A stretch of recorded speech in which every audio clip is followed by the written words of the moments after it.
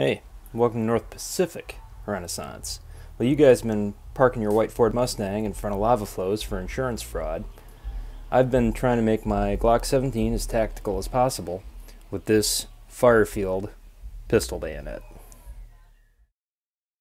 Alright, well, there are levels of being tactical, and while a laser is pretty good, it is not up to our standards. So I'm going to have to take that thing off and make space on the rail for the pistol bayonet. So let's get that process started.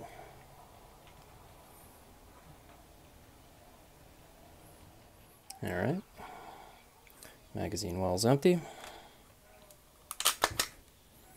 and the pistol is clear. Next, bring our Allen wrench into play. Well, rather than have you watch me struggle with the Allen wrench, I've discreetly loosened it while you weren't paying attention, and we're just going to give that little knurl down to twist, and off she goes, and away. Alright, now for the big unveiling. So I've got the bayonet here.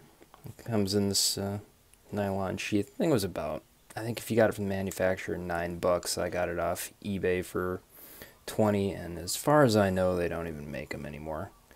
And it's got a steel blade, and then the interesting part is in the back of the handle, it's got this spring-loaded release, and you depress that, and you can pull the back off and expose that. Alright, I think you guys know what's coming next, right? Alright, it's time to get tactical. So, we've got our Firefly pistol bayonet and the Glock, and you can see the rail there. Just slide that thing over. Try not to send myself to the hospital here. And the Glock is not the best rail for this, I'll be honest. And this thing, you know, it's not like super well made. Let's be honest with ourselves, it's a novelty.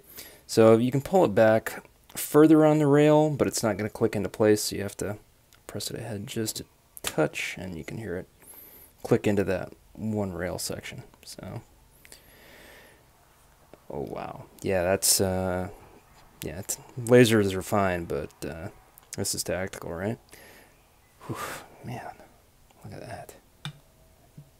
Yeah, that's pretty good. Alright, let's get these guys out of the way. So, I guess the benefit of this would be, you got me not having somebody come at you while you're reloading. You could probably use it to cut yourself, if that makes sense. Oh, hang on, wait for it. Yeah, I think we knew we were going to see that. Alright, 1 second before I make a mess. Alright, let's get you, beautiful thing, back in the frame here. And again, I took a little break here, and well, you can see that. We've got our 3-shot group there. And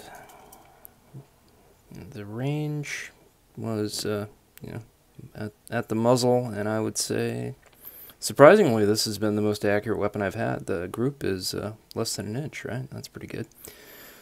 So there you go. One now gun oil flavored apple. One highly tactical pistol bayonet. That's my tape measure there.